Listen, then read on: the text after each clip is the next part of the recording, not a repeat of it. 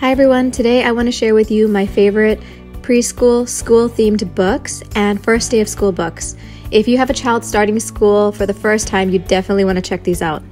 I also have a video with the first day of preschool tips and 10 tips for a smooth back-to-school transition, so make sure to check this out.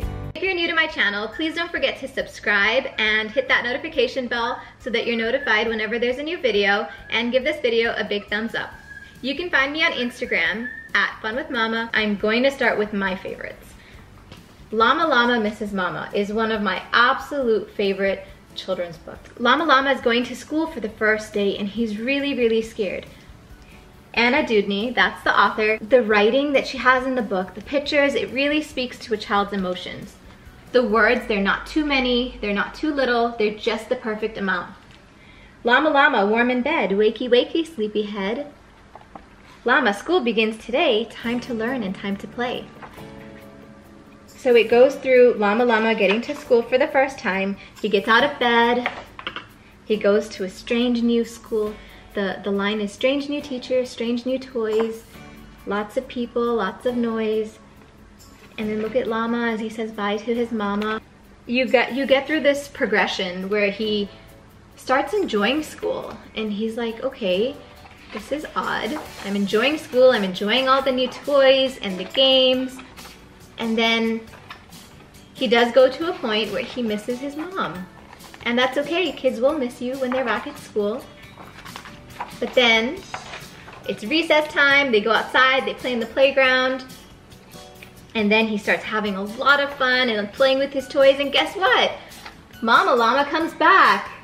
The end of the book shows Llama coming to the realization that it's okay to miss your mom and that there's lots to do at school and that Llama loves school and he loves his mom too. It's a really cute book. I have our very own Llama. Llama Red Pajama is also a very popular children's book. It's about Llama being scared to sleep in his own room at night. It's a really cute book and I highly recommend anything by this author. The Llama books are amongst our favorites. It was a favorite for my son when he was young. Now he's 12. It was a favorite with my daughter. So you're gonna buy it once and you're gonna use it forever, or as long as your kids are young. And then you know what? When your kids are grown up, then maybe you can pass it down to the grandchildren. Another favorite book for my youngest daughter is DW's Guide to Preschool. If you are familiar with the Arthur series from when you were a child, it's the same DW. And we checked this out from the library when my daughter was actually 2 years old. And I don't know what it was, but something about it. She just loved this book. And I would keep checking it out from the library, and then I realized that, you know what, I need to buy it for my daughter. I searched and I found it on Amazon and I ordered it in from London. But this is a lovely book, and it's not about the words. I find in this book, my daughter was really drawn to the illustrations. She loved going through and seeing what was happening in the classroom. Like if you look, there's these little boys who are crying as they are being dropped off at their first day of school. My daughter noticed that, and I would ask her. She'd be like, Mom, look, baby's crying. And I would ask her, well, why are they crying? What happened? And then she'd explain that, you know what, their mom is leaving or their grandma's leaving and they're scared. Then she loved looking through the pictures, seeing the fish and the animals. There's a lot of relatable images in this story. Art time, washing hands. It also showcases children fighting because, I mean, kids do fight at school. They do want to take the same toys and use the same items. So I think almost in every page there is children maybe fighting, or almost every other page. My kids love that, see here. The babies on the bus go wah. Where in class the kids will sit around in circle time and do their songs.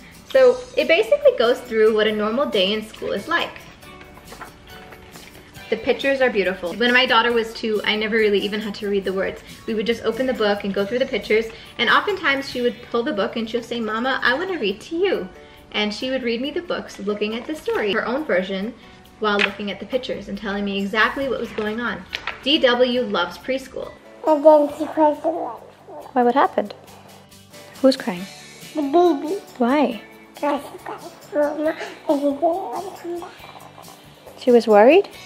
Tell me where the red paint is in the picture. Yes, and yellow and blue. For me, these are my 2 must-have back to school books for preschoolers ages 2 to probably 5 or 6. I'm going to go through more books that are great for back to school time. You can get these at the library if you want. You don't have to own it, but we have a lot of themed books in our home that we take out at different times of the year. So for example, fall books, we have winter books, we have a lot of different variety. And I just installed this area back here, which is a little reading nook. We read every single night. My kids love reading and they love reading with me. So we incorporate reading into our lives. I'm an avid reader, so my kids love reading too, and every night we choose a few picture books. Right now I have older children as well, so for my 5-year-old, she will choose 2 or 3 picture books to read at night, mostly 2, and then I will read the picture books, and then I would jump straight into reading a chapter book aloud. Another book I want to recommend, and I would say this is also for preschoolers, is Fancy Nancy Jojo's First Day Jitters. What I love about this book is it's a lift the flap book. Jojo is Fancy Nancy's sister, and she's going to preschool for the first time, and Fancy Nancy's trying to explain to her why preschool is fun and why school's fun, and she explains to her that, you know, you gotta be fancy and choose your clothes for school that day, and children love the lift the flap. Whenever you lift a flap, it's exciting, it's something hidden in there, and it gives children something special to do when they're reading the book. Each page has 2 lift the flap areas, and I would say this is appropriate for children ages 2 and up. The only thing is, because it's a paperback book, lift the flap sections can tear easily, which is harder for younger kids, but that's why generally when it comes to lift the flap, we do board books. But even at 5 years old, which is what my daughter is right now, this is one of the books that she grabs immediately. She loves reading it. Another book that is quite funny and interesting is Miss Bindergarten Gets Ready for Kindergarten. Don't you just love her name? Bindergarten. Miss Bindergarten Gets Ready for Kindergarten. When I first read this book, it didn't seem like anything amazing, but when I read it to my daughter for the first time, she loved it. Why did she love it? Because of the pictures. She loved seeing Miss Bindergarten's classroom going from here, which was not a nice classroom, she said, and then eventually this is what Miss Bindergarten's classroom looks like. She loved it. She thought, wow, what a big transformation. But what the book is about is it's about Miss Bindergarten and her classroom, as well as the children and students in her classroom as they get ready. So it follows a B, C, D progression, like Adam Krupp wakes up. B, Brenda Heath brushes her teeth. And it showcases, you know, the routine of what the school morning looks like for children, what they do before they get to school, and how the teacher prepares the class. It's a nice book. My daughter liked it. She definitely didn't want me to return it. I find that children at this age, especially in preschool, are very motivated based on images. They like to see the pictures. So it's not always about the words. It's also about the images and the pictures that they're seeing. Another book that I highly recommend is The Invisible String. The Invisible String is actually a story that the author told her own children when they were going to school. And what The Invisible String is about is this imaginary string that lives between people that love each other. So for example, like me and my children, siblings, it's basically about how you're never alone, you're always connected to the people that you love. So whether you're sleeping or whether you're, you know, whether you've passed on, whether you're at school, you are always connected to the people that you love through this invisible string. Your heart is always with them. The pictures are cute. Kids are scared because there's thunder in their bedroom. And so they run to their mom and they're like, "Mom, I'm so scared." And the mom tells them, "But why are you scared? Because you're always with me. You don't have to be immediately with me. You don't have to be in my room to be with me." So the children get to a point where they feel comfortable with their invisible string. They're comfortable sleeping at night then in their bed with the thunder and everything because they know. And then they dream about all the ways that we're connected to the people that we love. It's a really sweet book with a very good message, and I recommend it. First Day Jitters. I don't know if you've read this one, but children have jitters when they are going to school for the first day. They're excited, they could be anxious as well. But it's not only children who have first day jitters. So the book starts with Mr. Hartwell telling Sarah it's time to go to school, and Sarah's like, "I'm not going to school, I don't want to go to school." And the images I find are very unique because you're seeing the story sort of from Sarah's perspective in some ways. The kids are looking at you, they're looking at the reader, where I've never seen that. Generally you see children looking at each other. So that was cool. And the surprising part of the book, and the part that I loved the most, was that Sarah, who has the first day jitters, is not a student like you would assume. Sarah is actually the teacher. She had first day jitters of going to school. So children can relate to their teacher and understand that the first day of school might feel nervous as well as students, but teachers get nervous too. So that's one I also recommend. The books that I'm recommending here, you don't have to purchase. You can rent at the library, choose the ones that you love, get them, and then you can purchase the ones that you absolutely adore, or just get them at the library every year during the back to school season. The Berenstain Bears Go to School. Do you remember reading Berenstain Bears books when you were young? I remember checking these out from the library. I loved going to the library as a child. The book includes stickers. My daughter, when she saw this, she was like, this is the best book. So I said, why? So she's like, because look, they included stickers. Children love stickers. And they include a maze.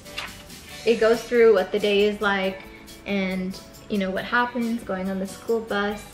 I'm not going to go into too much detail in this book. Just know that it's a cute book, and if your child likes the Berenstain Bears, check it out. Amelia Bedelia Goes to School. This is an adorable book. I loved it. It reminds me a lot of my daughter. Amelia Bedelia has so much of energy, and she's so excited for her first day of school. She can't wait. She bumps into one of the teachers on her way in. She's just hilarious. She's a funny little child with a very eager and happy personality.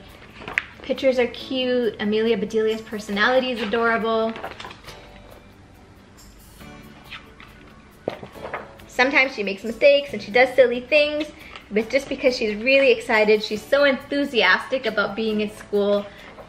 I really like it. I highly suggest you get Amelia Bedelia's Goes to School. Another book that is really, really popular, not just with me, but with many parents, is The Kissing Hand. Chester Raccoon, who is nervous to go to school. He doesn't want to go to school for the first day, and his mom, Mrs. Raccoon, says that she'd like to tell him a story about the kissing hand, which is a family tradition that they have in their family. Mrs. Raccoon gives Chester a kiss on his hand and says that whenever he feels lonely or he misses her, he could just take that kiss and put it from the palm of his hand onto his face, and it would be like his mom is giving him a kiss.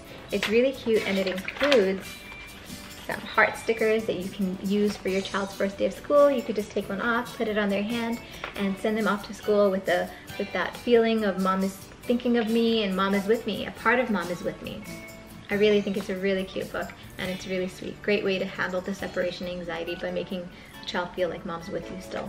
The newest book that I bought is The Pigeon Has to Go to School. Have you read the Pigeon books? The Pigeon books are really funny. The pigeon wants a hot dog, the pigeon doesn't want to sleep. One of the most famous ones is The Pigeon Rides the Bus, but the pigeon is really funny. He says he doesn't need to go to school because he already knows everything, and he looks for every possible excuse for why he doesn't need to go to school. Does school start in the morning? Because you know what I'm like in the morning. It is not pretty. I wish I was a little chick again. A little itty bitty not going to school baby wavy pigeon. It's so adorable the way he talks. What if I don't like school? What if I really don't like it? What if I really don't like it? What if? And you know, children can reassure the pigeon why school is okay, he'll be fine. What if the teacher doesn't like pigeons? He looks for every excuse and every reason why he might not like school. So children can relate to how he's feeling, because he pretty much says things that the child might be feeling, like what if I don't make friends? What if the children don't like me? It's a really cute book in a very humorous way. So highly suggest all the pigeon books. They're really funny and they're easy reads. As a parent, sometimes you know when your child wants you to read books and you're reading and it just seems to take forever. This is a good book. Perfect pace, perfect amount of humor and giggles. How to Get Your Teacher Ready for School. This is a cute book I got last year. Basically shows children how to take charge and get their teacher ready for school. Children are normally the scared ones, and teachers normally ease the child, but this gives the child a different role. Now the child can be a little responsible and help their teacher get ready for school. She's like, why don't I have a cubby? Point to all the drawers on her desk. Whisper, I know where the bathroom is if you ever need to go. It just has a vibe where the children are helping their teacher. When it's time to go home, tell your teacher, good job today. Are you ready for tomorrow? It is funny. So this book showcases how children can help their teacher during the school day. The images are cute and it takes on a different story, you know, rather than the norm of the teacher helping a child. Now the teacher's nervous, the teacher doesn't know what to do, and kids can help their teacher. School's first day of school. I recommend this for older children. I wouldn't recommend them for younger preschoolers like 3 years old and 4. I'd say, you know, 5 and 6. They would understand the concept more about school's first day of school. They will also recognize, like in public school, what the classroom looks like in a public school setting, and what the playground looks like in a public school setting. This isn't what private school looks like, or at least the private schools that I've been to. So the school is very nervous because there's going to be many students coming into the classroom. So the school has anxiety too, and the school is nervous. For example, now I'm covered with nose milk, thought the school. He had to admit that it was a pretty funny joke though. Even the girl with the freckles liked it. So you see the story from the school's perspective, and it's humorous and funny, and you know, it gives a little bit of personality to an object like a classroom that, you know, you wouldn't really necessarily think of being nervous for the first day of school, but yep, school's scared of the first day of school too. Amelia, hey Mom, what are you doing? I'm reading books. Which one's your favorite, Lovey? Which one was your favorite when you were reading the books with me? Okay, so when I was reading the books, my favorite was the Fancy Nancy and the Birthday Bear. Fancy Nancy. What did you like about Fancy Nancy? When, like, basically her sister Bobo is... Bobo? Oh, and then, what's her name? Jojo. Jojo was going to school, and in this book, you have openings in every page, but and in this book it's called The Birthday Bear. You watch it at our school, and then I did the maze in the coloring book and the bear stickers. I drawn in this because it looked cool. If this video was helpful to you, please give this video a big thumbs up. And don't forget to subscribe and hit that notification bell. Yeah, and if you're new to our channel, just know you should do that. And if you have to click the bell, that subscribe button, so it can turn gray, and then you follow us. We all have Instagram accounts, but follow us at Fun with Mama. Yeah, only Fun with Mama. Follow Fun with Mama. And everyone else. Are we gonna get reading now? Oh yeah, come. Are we gonna get reading? Okay. First I wanna do this one. The pigeon has to go to school.